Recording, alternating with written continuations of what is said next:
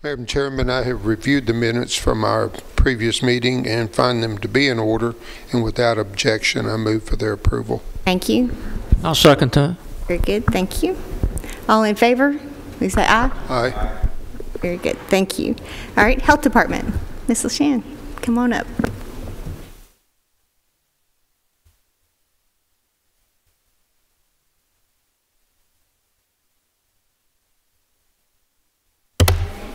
Committee, good evening.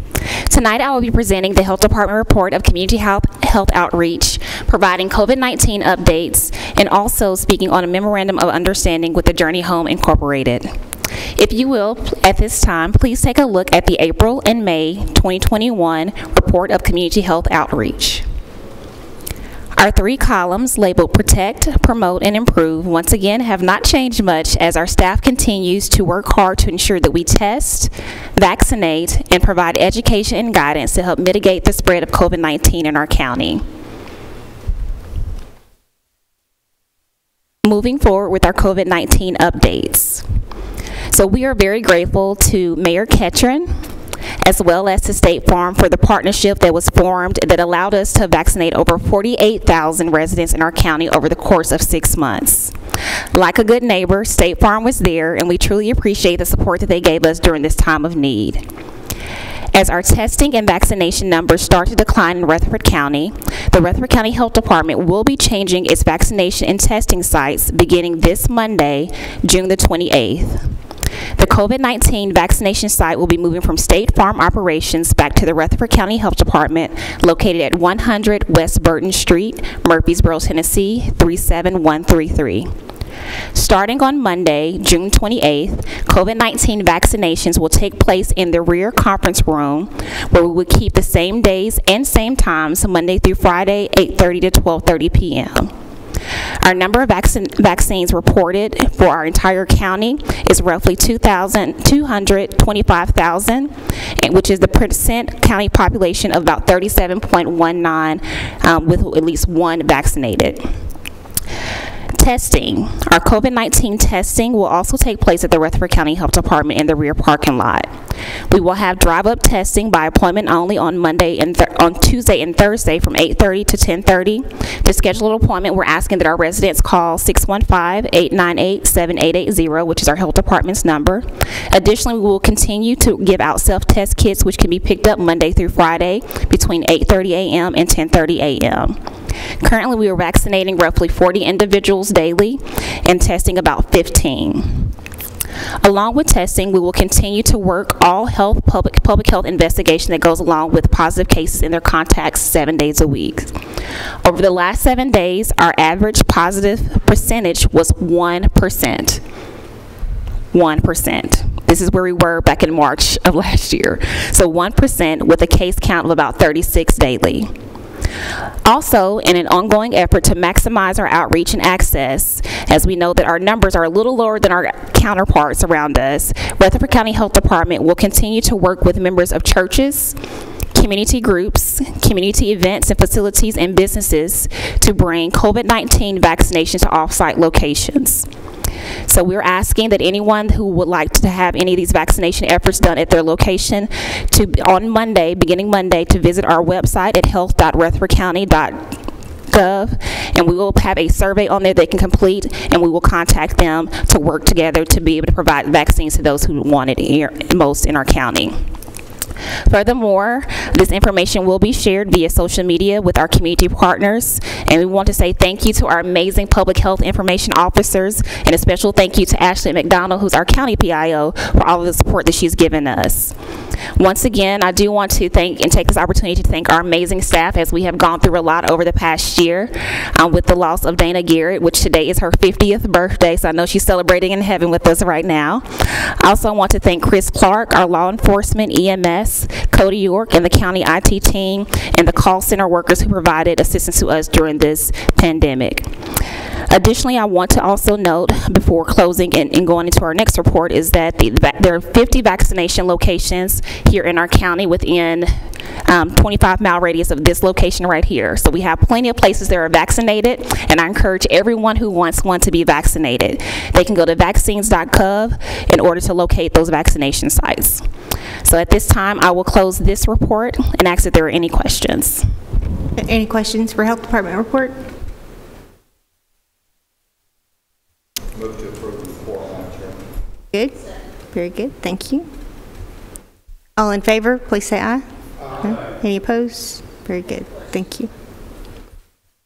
Yes, Ms. Carroll. A friend of mine called me about midnight. We had the Pfizer second shot. And about 12 hours later, after he had the shot, he went into a fever and went into the pains and so forth, had nearly all the symptoms. So when the paramedics come, said, "You want to go to the hospital?" I said, "What are they going to do?"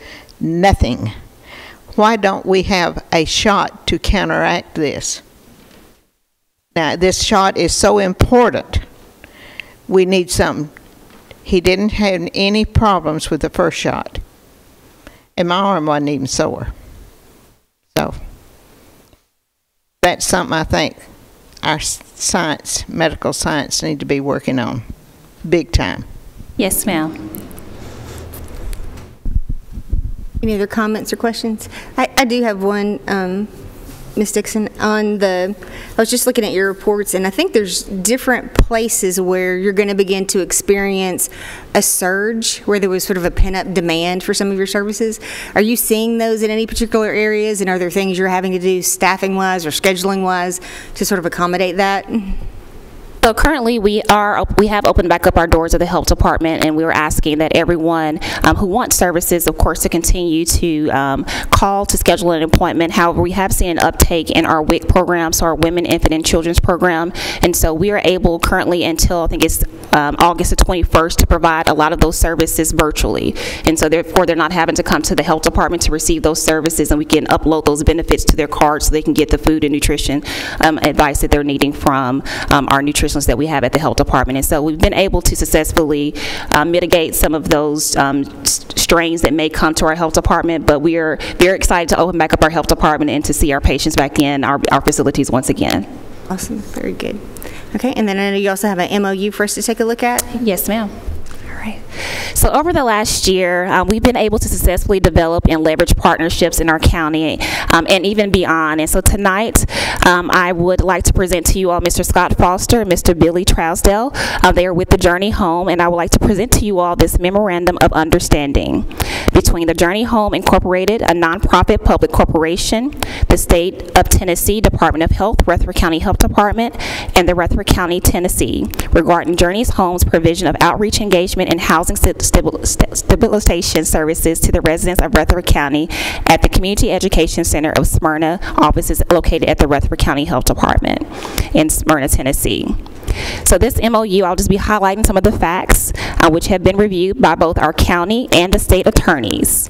So the Journey Home is engaging in providing certain charitable outreach, engagement, and housing stability services, and the Rutherford County Health Department is desiring to engage the services of the Journey Home to perform certain tasks set forth. The Journey Home also desires to enter into this memorandum of understanding, and the Rutherford County Health Department and county are willing to do so on the terms set forth. So the purpose of this memorandum of understanding is the provision of housing stability services located from the Journey Home to the residents of Rutherford County is in direct response to the health and economic impact of COVID-19 pandemic. As these circumstances have been national in scope, the federal government and other agencies have established resources to help our citizens towards economic stabilization and the reestablishment of pathways to normalcy and community life. The term. This is a temporary solution for this time period, and the term of this memorandum of understanding shall be from the date of execution until June 30th, 2022. At that time, the continuation of services will be evaluated and may be available for an extended period of mutual agreement of both the parties. So the site. As we pivot towards developing wraparound services here in our county, especially with our health department, we have recognized that over the last year, we've had a lot of opportunity for us to work with our patients remotely. Therefore, we see this as an opportunity to truly protect, promote, and improve the health and prosperity of individuals here in our county. And so we felt that we could leverage this relationship and leverage this space that's being underutilized at our health department to really be able to promote not only our WIC program, but the programs that the Journey Home also offers. So the site will be our Smyrna, Rutherford County Health Department, located at 108 David Collins Drive, and the services shall be provided during the same business hours as the Rutherford County Health Department operates, and no additional staffing will be required on part of the Rutherford County Health Department or the county. The Journey Home will supply all necessary staff, equipment, and supplies, and will perform the services that are entitled to, which are located in Section 4.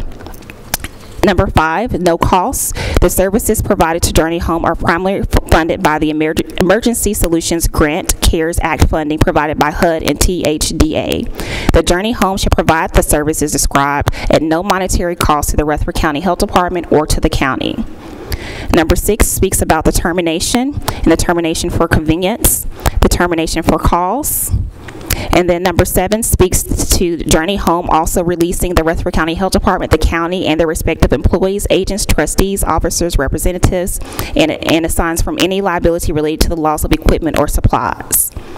Number 8 speaks to insurance. The Journey Home should maintain insurance coverage as specified in this section, which is literally a page and a half. Additionally, the commercial general liability insurance and workers' compensation and employee liability insurance is covered in there, along with the automobile liability insurance. And number 9, the Rutherford County Health Department or county furnished property. Journey Home shall be responsible for the correct use, maintenance, and protection of all property furnished by the Rutherford County Health Department or county for the Journey Home's temporary use under this memorandum of understanding.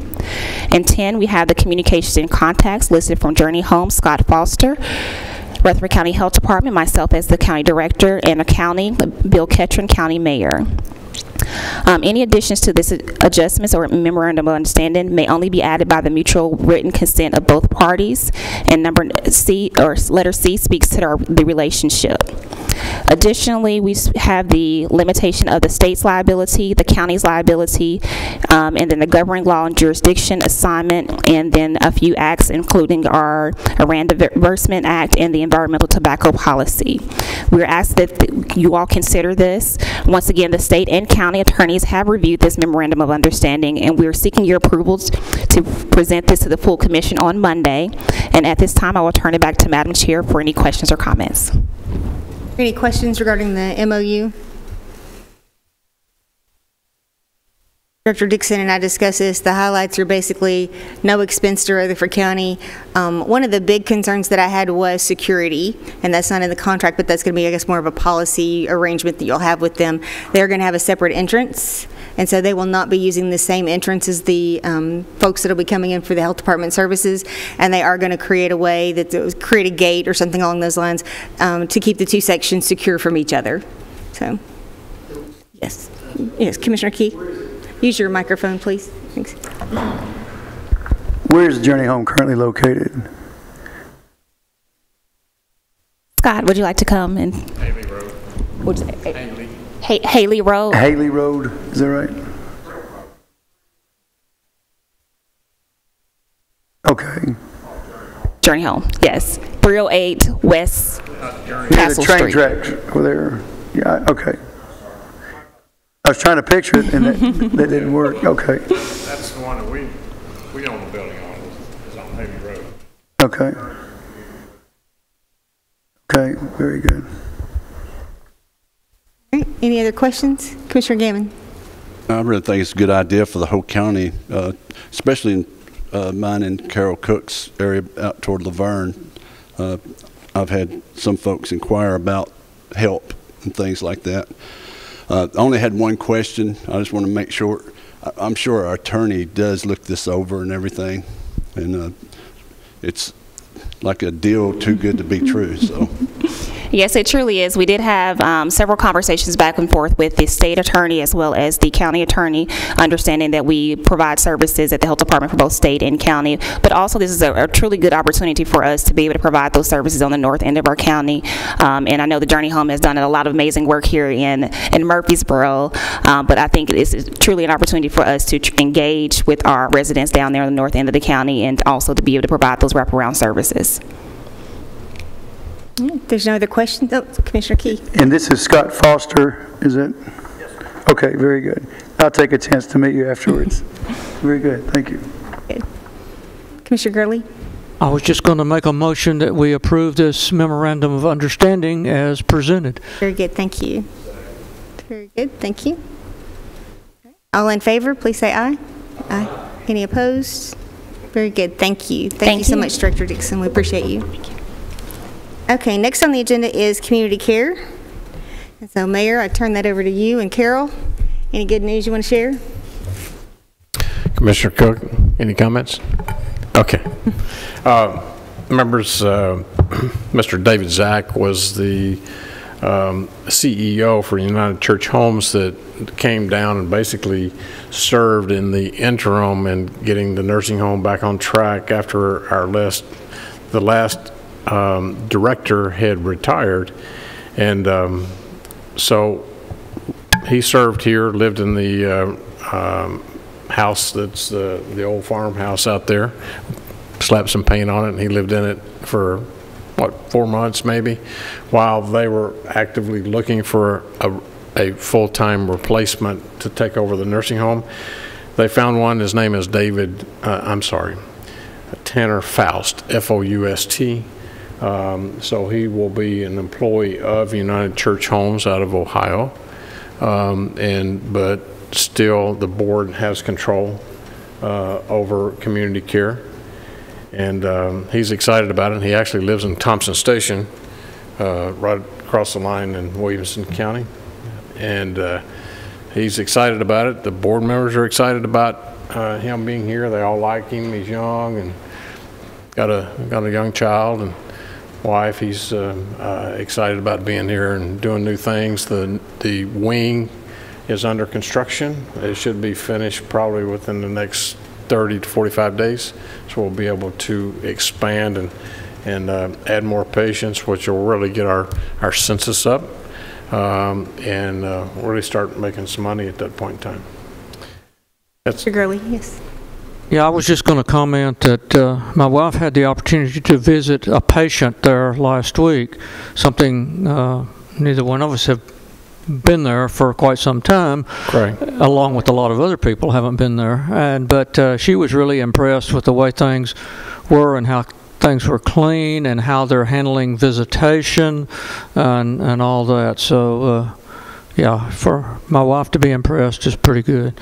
Yeah, once we get everything tightened up and finished, contractor leaves, and we'll invite you out, for maybe another meeting like we did this last year before COVID hit, and have a little get together, let you tour the new wing, and maybe some of the vegetables that we're trying to grow out there in the new garden. Last time I was out there, the weeds were growing faster than the tomatoes and other beans that they planted. But Mr. Cook's real pleased with the director, and Mr. Beaudry, he's done an excellent job in helping us steer this company and that we're working with. We're very pleased with their administration and how they're doing things. Carol, any comments? Okay. Anyone else have questions about community care? If not, we'll entertain a motion to approve. Thank you. Very good. All in favor? Please say aye. Any opposed? No. Very good. All right, Ms. Jelly, special projects.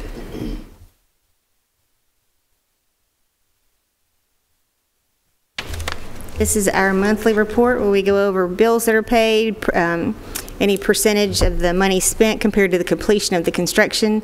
Anything in particular you want to point out to us, Ms. Jolly? A lot of times I know month to month it doesn't change. Just nothing much has changed, if anybody has a question. Any questions for Ms. Jolly on this report? Not, I'll entertain a motion. Move to approve. Thank you. Very good, thank you. All in favor, please say aye. Any opposed? Very good, thank you. All right, school board, you're up. Welcome. We've got two budget amendments on 141, one on 143, and one on 177. So if we could take those first two, 141 together, is that all right? That'd be great. All right, let me get my glasses on there so I can see. All right, this is the General Purpose School Fund year-end cleanup amendment. This is a routine annual cleanup amendment to true up revenue and expenditure line items at the end of the fiscal year. This amendment increases the revenues for the 2020-2021 school year by $13,552,865 and utilizes $1,605,800 for the 2020-2021 expenditures.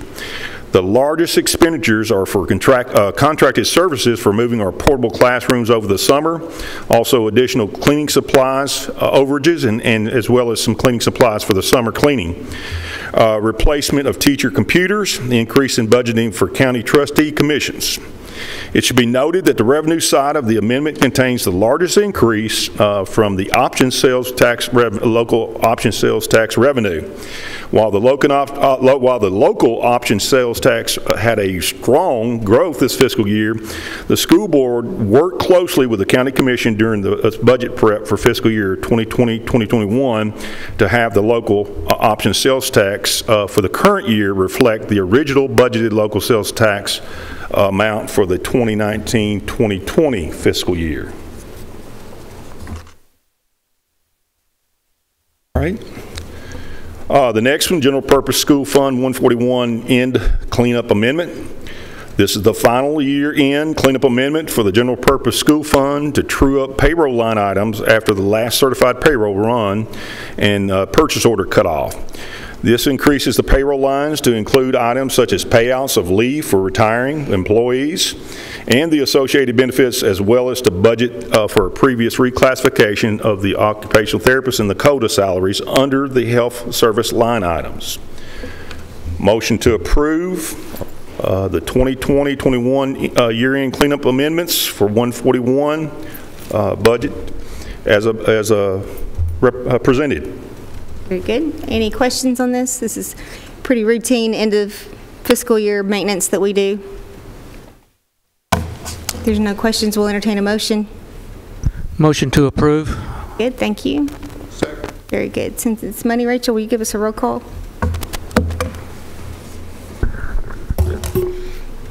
Commissioner Cook? Yes. Commissioner Blair? Yes. Commissioner Key? Yes. Commissioner Gammon? Yes. Commissioner Gurley? Yes. Commissioner Phillips? Yes. Chairman Allen? Yes, thank you. Okay, All continue, right, please. next is the Fund 143 year-end cleanup amendment. This is routine year-end cleanup amendment that trues up revenue on line items to reflect transition to the seamless summer program during the current school year. On the expenditure side, payroll line items were adjusted to recognize the non-recurring half-year 2% pay raise that was approved by the school board earlier in this spring, as well as to recognize a decrease of food prep supplies and food purchases that were brought about by lower meal preparation during the fall due to the number of students who were distance learning. There was also a change in how bulk food purchases were ordered to help minimize spoilage that leads to waste. The equipment expenditure line item increased due to additional purchases of needed replacement of kitchen equipment for several of our cafeterias that are being utilized this summer for our summer accelerated learning camps. It should be noted that this year's cleanup amendment does not include a meal debt write-off, as the outstanding debt for this fiscal year is $4.70 as compared to the past fiscal year of $156,313. Recommend motion to approve the fund of 143 budget amendment as presented. Very good. Any questions about that? Second. Very good. Roll call, Rachel. I'll just add that Mr. Bouldery has promised that next year's bad debt will be even less. Or we'll take it out of his salary. Great, that's great. All right, next is Fund 177, year-end Director cleanup. Spurlock, give 1 second, we need I'm to vote. sorry. We Sorry need to about that. vote. Got ahead of you. Yeah. Commissioner Key, Yes. Commissioner Gammon, Yes. Commissioner Gorley, Yes. Commissioner Phillips, Commissioner Blair, Yes. Commissioner Cook, Yes. Chairman Allen. Yes, thank you. Okay. But it'll be less. I bet it will too. I guarantee. I don't want to lose that money. That's right. Fund 177 year-end cleanup amendment. This is a routine year-end cleanup amendment that trues up revenue on the line items as the revenue line items at the end of the fiscal year. It increases the 2020-21 revenues by $203,819, and it utilizes $10,000 for the 2020-21 expenditures. The increase in the expenditures to reflect an increase in the current year county trustee commissions. The increase in the revenues is to reflect actual collections to date and over budgeted projects for the current fiscal year. The additional funds will be placed in any fund balance to help offset increasing cost of capital projects for fiscal year 2021-2022. And I might add, we will probably be seeing some increases. Recommend motion to approve Fund 177 budget amendment as presented. Very good. Any questions? I'll entertain a motion. Thank you. Thank you. Give us a roll call.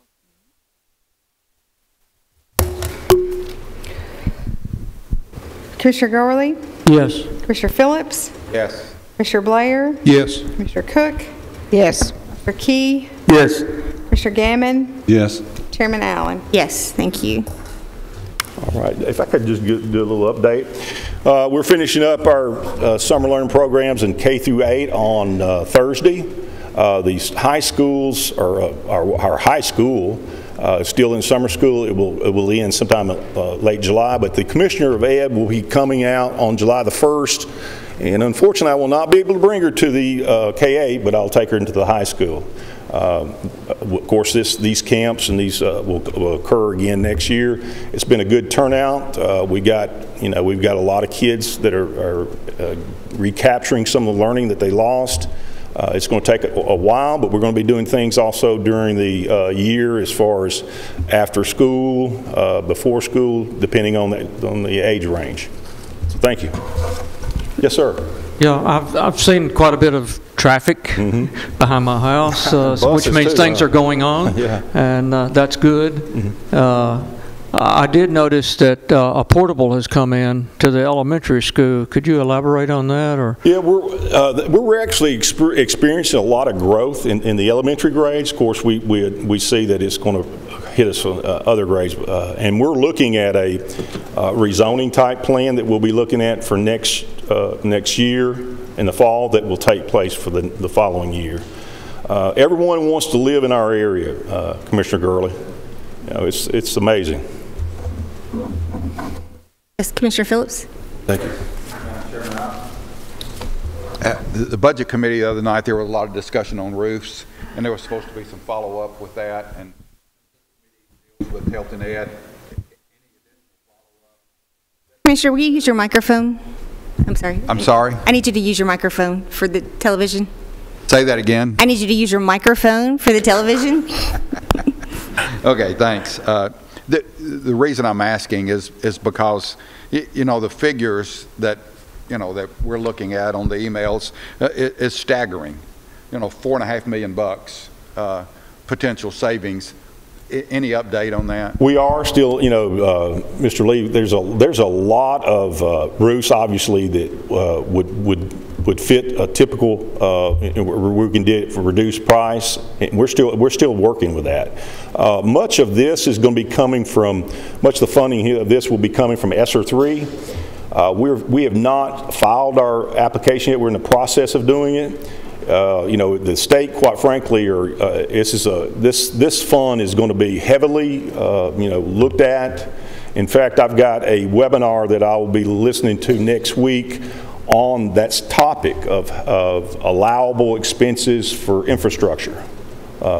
you know, for that ESSER 3.0. But yes, nothing has been finalized in that position. All right. Oh, along those lines, Director, do we have any information regarding our former ESCO loans in terms of the effectiveness of those, the cost savings measures? Because those were loans that we took out in order to retrofit our buildings to make them more energy efficient. I can't remember who asked him that same question, Trey, but we do have that. We've done an energy audit. We have done an energy audit. I know there was some concern about that. We discussed the other night. Are we looking at that closely? I knew that we had. In fact, I'll bring it sometime here soon, or have him send it to all you commissioners. But we have in the process of doing an audit. And then I had another question on our graduation rate. Did we see any impact on our graduation rate from COVID? You know, we have a little bit, but not as much as the other systems have. We've got a couple of high schools that were some errors in what they submitted that we've got to clean up, but we haven't seen it impact us like other systems have. And then to the good news, do we have a ribbon cutting date for Plainview? We do, and that's, in fact, that was discussed today, and I'm sure Ms. Hopkins, who's taken over from Ms. Michaels, she's going to be sending that out. Okay, very good. So we look forward to that. Awesome. Ms. Spurlock. Yes, sir. The virtual academy, is that, did I understand that it's capped at 1,500? Right, but we're actually still, we're somewhere between 350 and 400 currently. And you know, we've been advertising. We'll go a little bit further with this in this fall. We've done a campaign to try to get him. I anticipate that that will probably grow incrementally. You know, people are unsure about it right now. I also point out that we also did we're doing a partnership with Graduation Alliance, and what that is, an outside entity that will work with our adult school for adults that haven't completed their graduation, their diploma, and we will work with them to help our citizens of Rutherford County and surrounding counties. And for the virtual academy, the board is paid like that student is actually in the building. So the virtual academies, we get ADM from them just like they were in another school. So 1,500 students out of the classroom would make a big difference in a lot of places, especially if they were in certain schools now. Yes, sir. You know, that always works well. Right, right. But quite frankly, every school, could use a little bit of relief. Yes, sir. But we are looking at two big rezoning projects this coming fall, that will kind of put a Band-Aid on it for a while, and increasing our virtual school along with getting back to talking about multi-track, something that we can do to put off building for 2 or 3 years or stuff. Yeah. Okay. Very good. Okay. Mm-hmm. Any other questions for them? All right, so our next meeting, July 27th, we always keep that on the calendar. It can be a little bit tentative. It just depends on if there's any business to conduct. So if there is, we'll meet. If the school board nor the health department have anything pressing, then we will let you know that meeting is canceled. But keep it on your calendar for now. Okay. Anybody have anything else for this group? Very good. We are adjourned. Thank you.